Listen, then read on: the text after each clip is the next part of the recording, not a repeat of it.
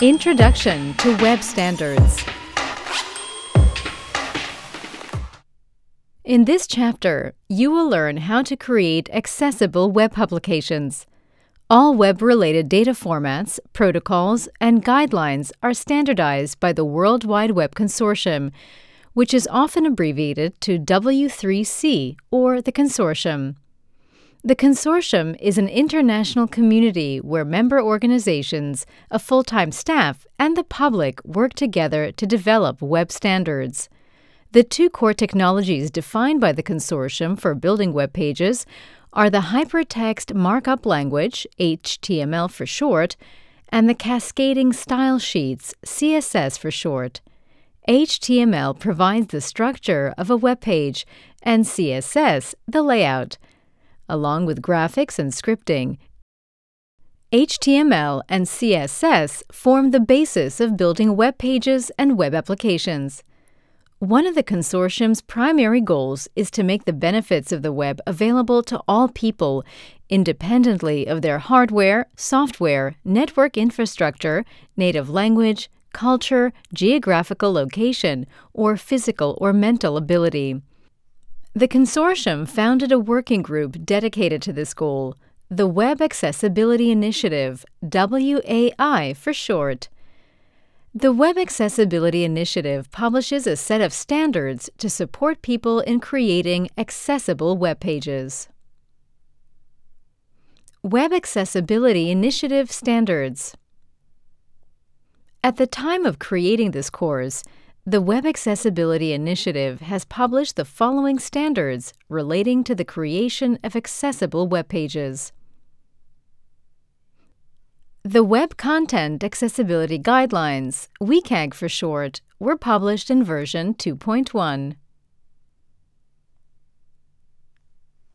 The Accessible Rich Internet Applications, WAI-ARIA or ARIA for short, were published in version 1.1.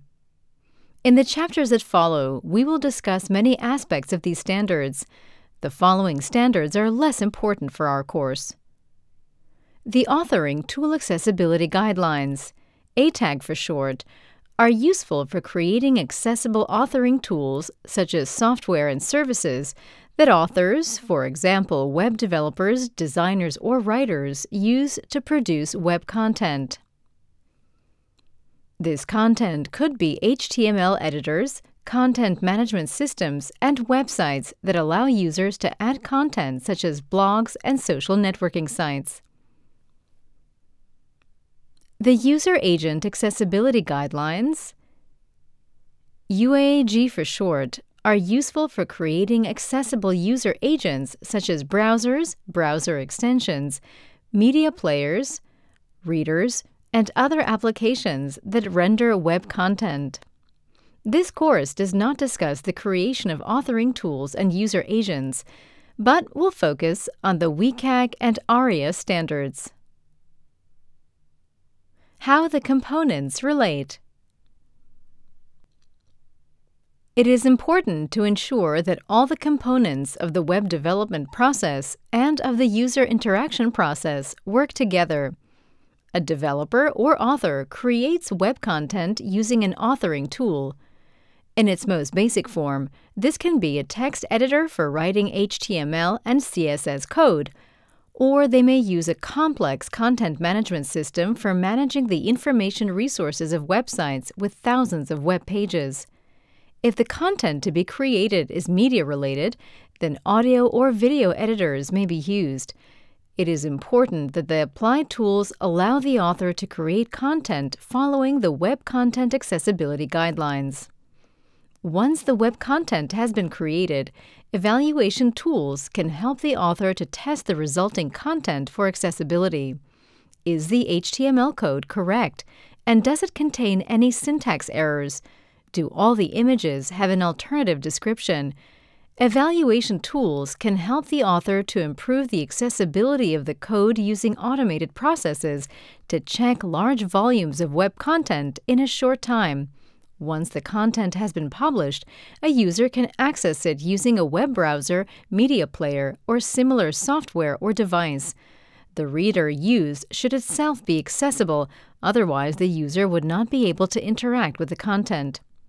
Sometimes, the reading software must be supported by assistive technologies. These are hardware and/or software solutions that adapt the information interface so that the content can be consumed by the user. One example is a screen reader, which converts visual text information into an audible form so it can be consumed by people with visual disabilities. The assistive technology and the reading software have to work closely together to guarantee the best possible user experience. As you can see, each of the standards published by the consortium describes precisely defined tasks, each with its own responsibility, establishing a smooth content creation, transmission, reading, and interaction workflow.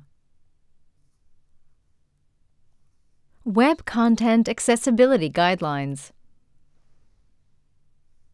In the following chapters, we will have a closer look at the Web Content Accessibility Guidelines, which describe how to create accessible web content.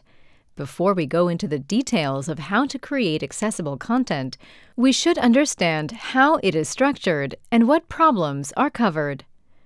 The Web Content Accessibility Guidelines offer 13 guidelines following 4 principles. The 4 principles are perceivable, operable, understandable, and robust. First principle, perceivable. Information and user interface elements must be presented to users in a way they can perceive. The guidelines for this principle are to provide text alternatives for non-text content, such as alternative descriptions for images, provide captions and other alternatives for multimedia, such as text transcripts, captions, sign language, or audio descriptions. Create content that can be presented in different ways, including by assistive technologies, without losing meaning. Make it easier for users to see and hear content, for example, by the selection of colors, choosing a sufficient contrast, or having resizable text. Second principle, operable. User interface elements and navigation must be operable. The guidelines for this principle are to make all functionality operable via a keyboard, give users enough time to read and use content. This is especially necessary when using user interfaces that change over time or use timeouts. Do not use content that causes seizures or physical reactions. This guideline should be respected by those using animated or flashing content. Help users to navigate and find content.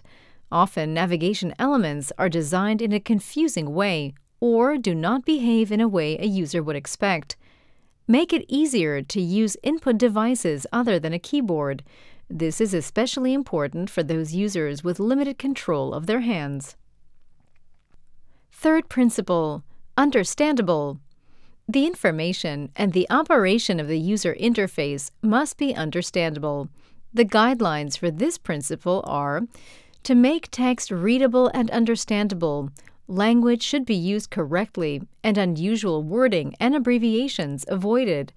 Make content appear and operate in predictable ways. The navigation and user interface element identification should be consistent.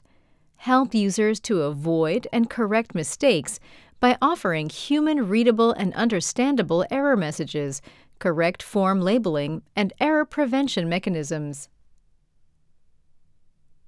Fourth principle, robust. Content must be robust enough that it can be interpreted by a wide variety of user agents, including assistive technologies. The guideline for this principle is to maximize compatibility with current and future user agents. In general, this guideline is asking for error-free coding so that the code can be parsed. Beyond that, the HTML elements should be applied correctly. We will see many examples of this in the following chapters. WCAG Success Criteria. For each guideline, the WCAG standard provides testable success criteria to be used where requirements and conformance testing are necessary. In order to meet the needs of different target groups and different situations, 3 levels of conformance are defined. A, AA and AAA, where A refers to the lowest requirements and AAA to the highest. Let's discuss this in an example, the use of color. To fulfill the success criterion of level A, color should not be used as the only visual means of conveying information, indicating an action, prompting a response, or distinguishing a visual element. To achieve level AA, the visual presentation of text and images of text need to have a contrast ratio of at least 4.5 to 1. To reach the highest goal, the level AAA, the visual presentation of text and images of text has to have a contrast ratio of at least 7 to 1. Please refer to the chapter Fonts, Sizes, and Colors for a detailed explanation of these terms. A website is considered to be compliant with the success criterion when all its web content fulfills the success criteria of the same level and all the levels below. For example, if your goal is to create a website with AA compliance, then all the web pages and web content have to fulfill the success criteria of AA and A. History. To understand why there are different versions of the Web Content Accessibility Guidelines, we have to look at their history. WCAG 1.0. Version 1 of the Web Content Accessibility Guidelines was published in 1999. The different guidelines were limited to the description of correct web page coding. Technologies like PDF, JavaScript, or plugin extensions such as Java Applets, Shockwave, or Flash were explicitly excluded. There was no documentation explaining how to interpret the guidelines. There was no example code. This left a lot of room for different interpretations and implementations. There was no possibility for adapting to new developments, meaning it was quickly technically outdated. WCAG 2.0. The Web Accessibility Initiative learned from this and worked on version 2 of its guidelines, which were published in 2008. The Web Content Accessibility Guidelines version 2 were established as a real ISO standard, so WCAG 2.0 and ISO standard 40500-2012 are one and the same document issued by different publishers.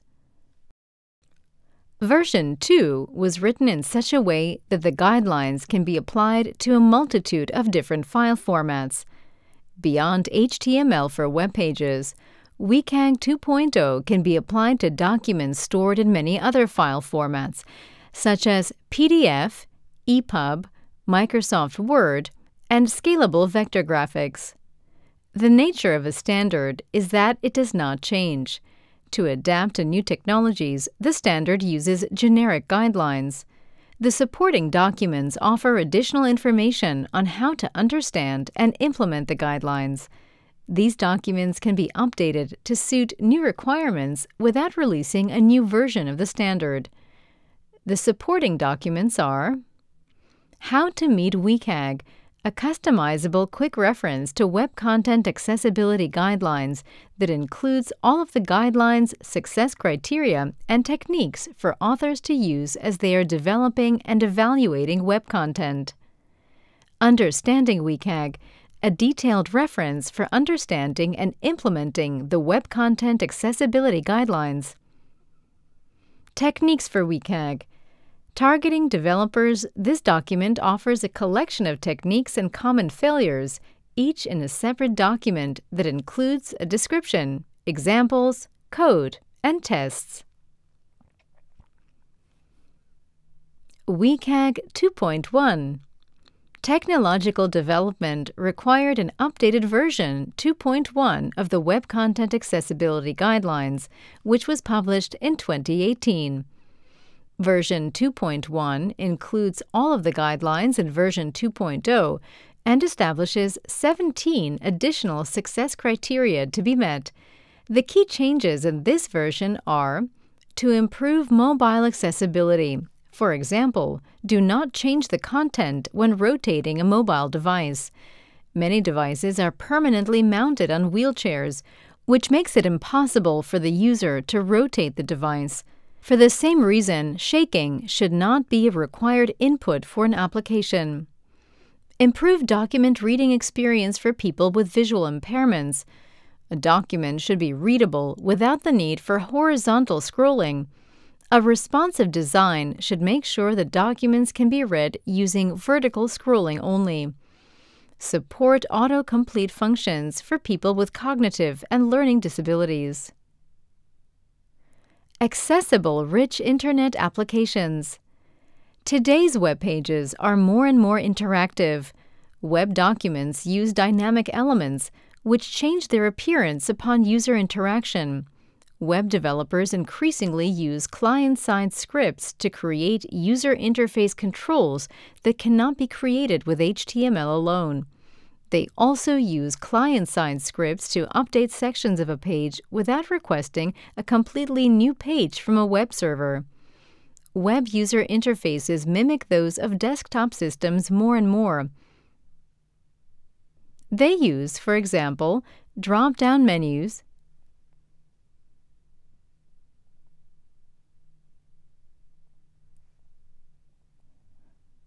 tabs,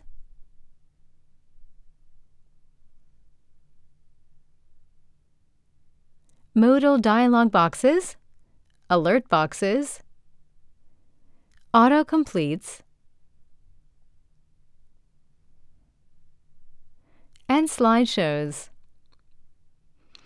These user interface controls and content updates are often not accessible to users with disabilities, especially screen reader users and users who cannot use a mouse or other pointing device. This is where the Accessible Rich Internet Application Standard, WAI-ARIA or ARIA for short, comes in. ARIA allows web pages to declare themselves as applications rather than as static documents by adding role, property, and state information. Similar to the WCAG standard, the ARIA standard offers supporting documents. The WAI-ARIA authoring practices provides detailed advice and examples directed primarily to web application developers. An additional set of documents is dedicated to user agent implementation, for example, the core accessibility API mappings. These highly technical documents are of minor interest to document authors. Demo. We have talked a lot about standards and what they offer us, but what does this mean practically? How does a non-accessible web page differ from an accessible web page? This can be best explained with a little demonstration. We have loaded two different versions of a fictional web page. Can you tell which version is accessible and which one is not accessible? Difficult, isn't it? This is one very important message we learn here. Accessibility is not always visible. This makes it very difficult for people to understand the concepts of accessibility. Here is a web page offering some kind of header with a banner image. Below, we see a search input field and two navigation areas, one on the left side and the other one above the content. The navigation on the left side seems to offer links to chapters and subchapters indicated by different background colors. The content area offers text and images. The text is structured into different parts, which, as we can see, are separated by different headings. The headings have different font sizes, which leads us to the assumption that the content is nested. The text content itself is presented with paragraphs, a table, and a list. At the end of the page, we see a little form button, which can be used for some kind of interaction. A footer reminds us that there are copyrights on this page. All this can be recognized by a sighted user immediately. A person with visual disabilities does not have any of this information. They have to use a screen reader, which reads the text to the user. When we say text, we mean text and only text. A screen reader cannot interpret the content of images. Let's start the screen reader. VoiceOver on Safari. Accessibility demo. Window. Accessibility demo. Web content as keyboard focus. The screen reader welcomes us and tells us where we are, so that we have an idea where to start. We enter the web page. Link image. Header _ 2400x400 PNG. When reaching an image, the screen reader reads the file name of the image. This can be very confusing. Wouldn't it be better to have an alternative text that could be spoken when the screen reader cursor reaches the image? Edit text. Here is the search input field, but we are not informed about what this input field is. Link A. Link A.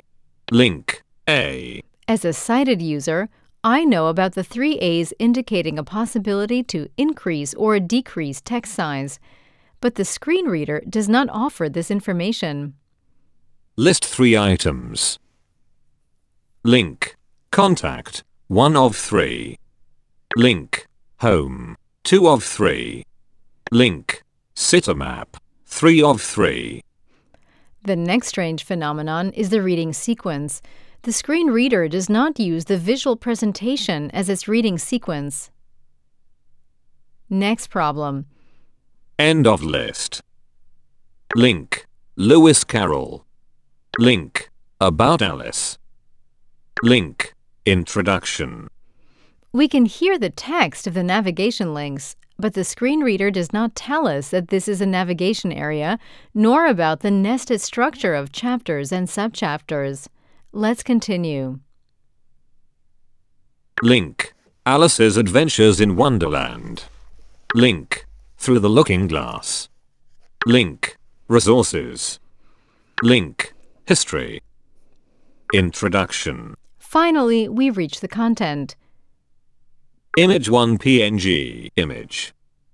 Alice's Adventures in Wonderland, commonly shortened to Alice in Wonderland, is an 1865 novel written by English author Lewis Carroll, the pseudonym of Charles Dodgson. It tells of a young girl named Alice, who falls through a rabbit hole into a subterranean We can read it, but we do not get any information related to the formatting, such as the nesting level of the headings. Influential in popular culture and literature, especially in the fantasy genre. Image 2 PNG image.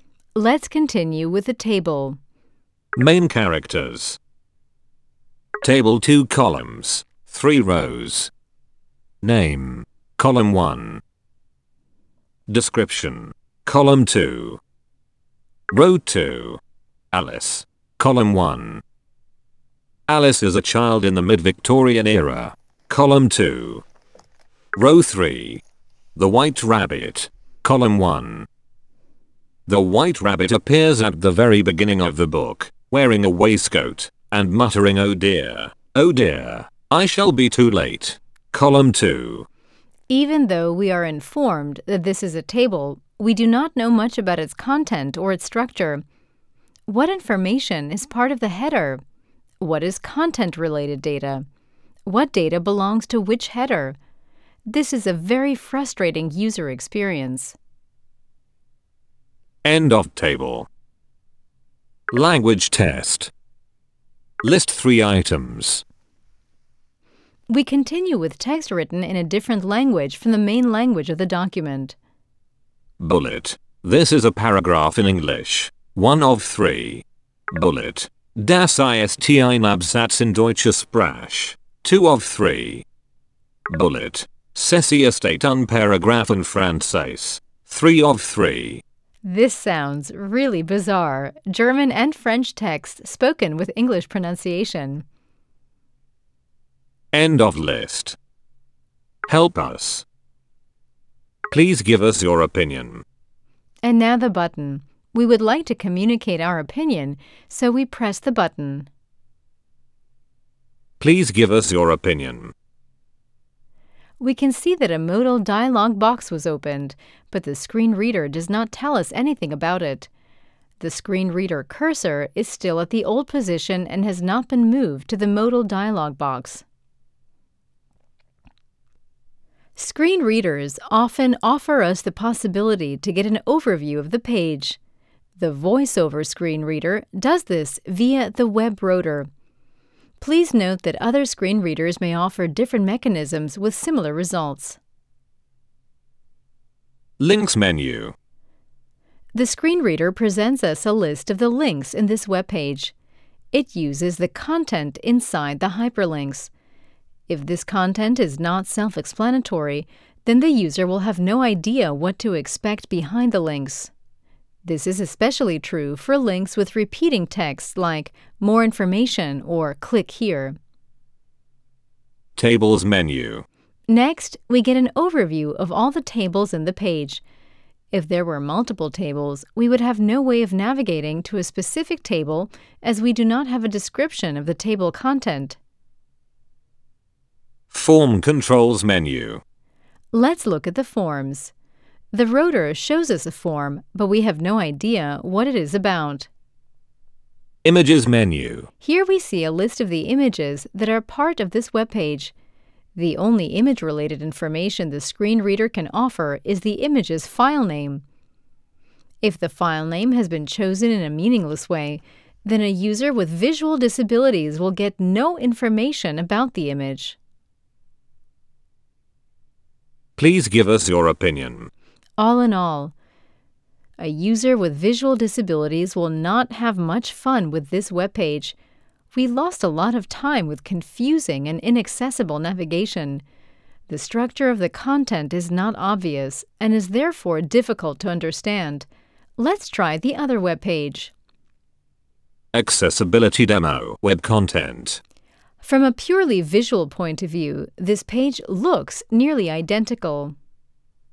Inaccessibility demo, web content. Header of the website. Banner. However, now the screen reader offers us much more information. It tells us that the web page starts with a banner block. A web page can be structured in information blocks, which can be assigned to landmark roles. With landmark roles, we can define blocks of web content as being responsible for presenting navigation elements, complementary sidebars, the main content, or, as we have heard here, a banner. Link image. Collage of original illustrations from Alice's Adventures in Wonderland, drawn by John Tenniel. The screen reader was able to describe the content of the image using an alternative description. If an image has a function, such as being part of a link, then a description of the function could be added as well. In our example, the user hears a description of the image and a hint that it offers a link to the home page. Let's read more. End of. Header of the website.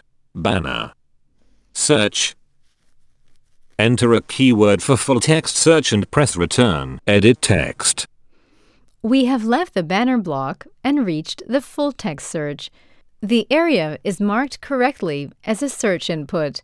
When entering the input field, the screen reader informs us about possible actions we can make here. End of search. Function navigation menu. Navigation. Link. A small-sized text. Link. A medium-sized text. Link. A large-sized text. Note how the screen reader found additional information to explain the role of the 3A characters. As you can hear, we can add information to a web page which is for screen readers only, invisible to sighted users. We have entered a navigation block.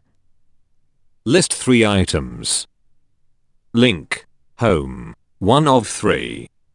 Link. Sitemap. 2 of 3. Link. Contact. 3 of 3. End of list. The screen reader now reads the navigation elements in the correct order.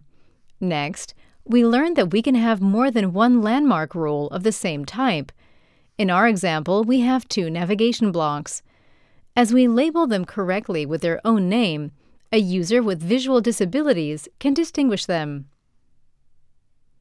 End of. Function navigation menu. Navigation. Main content navigation menu. Navigation. List 4 items. Link. Lewis Carroll. 1 of 4. Link. About Alice. 2 of 4. Note how the screen reader informed us about the structure of the navigation. The screen reader detected a list of 4 elements. These are the elements of the top-level navigation. Let's hear how the screen reader presents nested sublevels. List 3 items level 2. Link. Introduction. 1 of 3. Link. Alice's Adventures in Wonderland. 2 of 3. Link. Through the Looking Glass. 3 of 3. End of list. Link. Resources. 3 of 4. Link. History. 4 of 4. End of list. End of. Main content navigation menu. Navigation.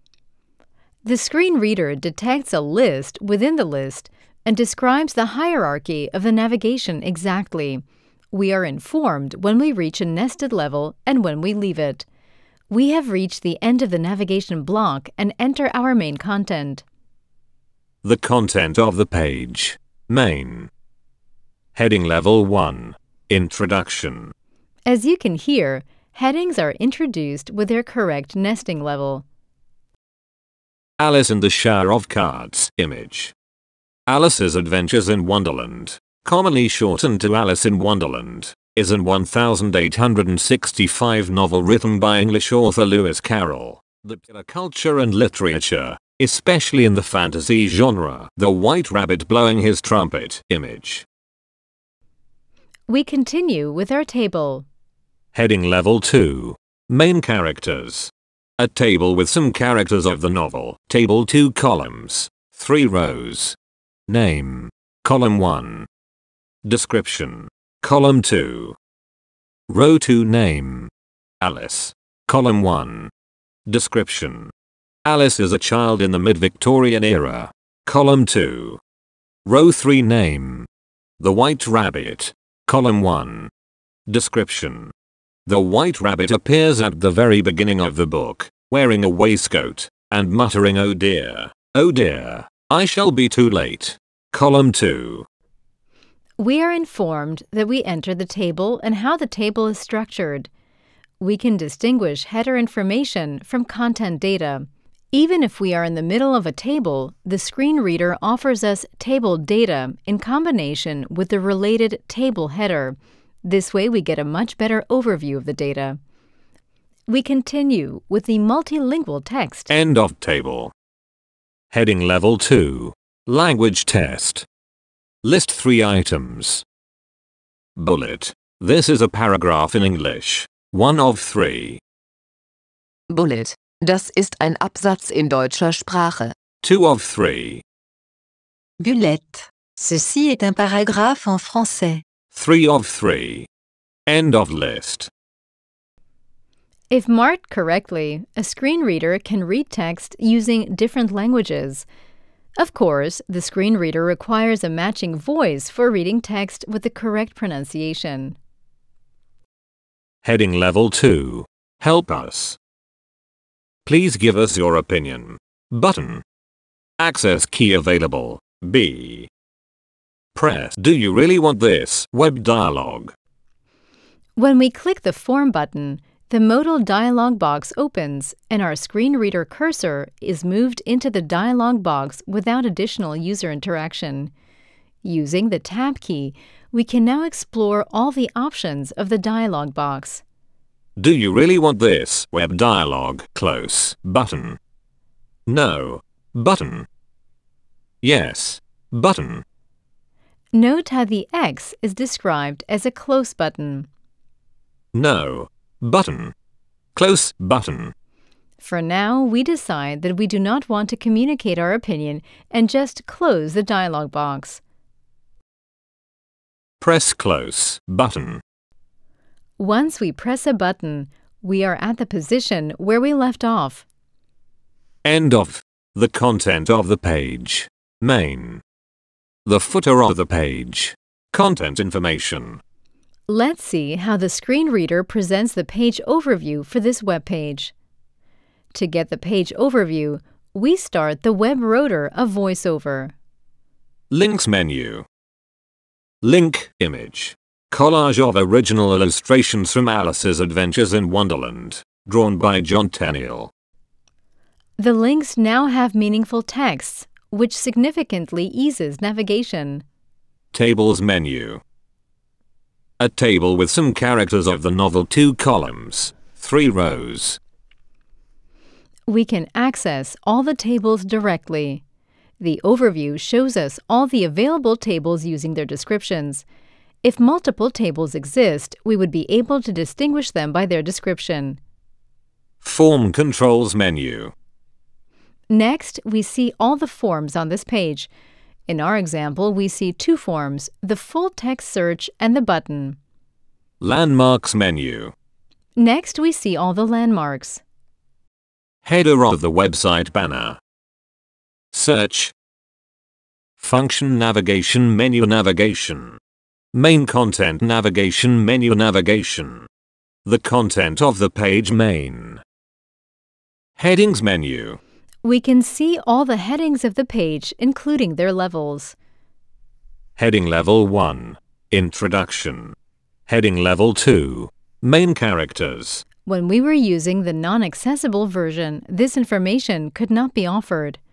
We can select any of these headings and will be forwarded directly to this part of the page. There's no need to start reading the page from the beginning. Images menu. The images appear using their alternative descriptions, which makes it much easier to identify them.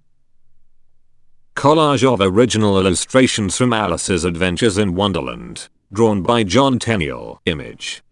Note how the banner image appears in the image section as well as in the link section, as it is both an image and a link.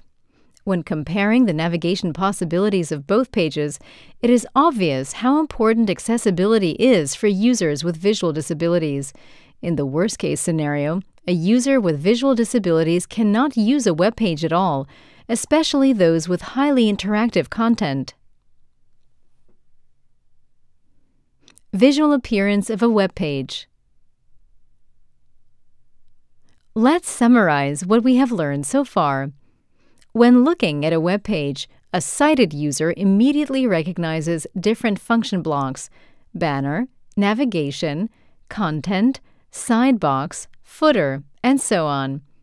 They can also detect different headings, paragraphs, lists, and tables. Input elements signal one or more interactive forms. A user with visual disabilities does not have this information when facing a non-accessible web page. Navigation without structure. A totally non-accessible web page has no structure. Therefore, all content has to be read in sequence. There are no possibilities to jump to the content part or a specific heading. The only possibility to change the screen reader cursor position is the full text search of the browser, but then the user would need to know what to search for. All in all, this kind of web page results in a very frustrating user experience. Navigation with structure. An accessible web page offers many different navigation features that enable the user to consume the content in multiple ways. A user with visual disabilities can get a quick overview of the structure of the web page before starting to read its content, just like a sighted user can. The user may decide to pass the banner and navigation blocks to get directly to the content. Different lists showing landmarks, headings, forms, tables, links, or images ease navigation significantly. Multiple navigation options offer choices and enable the user to browse content according to personal preference. Principles of web navigation. These are the options a user with visual disabilities has to navigate a web page when using a screen reader. The number of navigation options increase with the level of accessibility.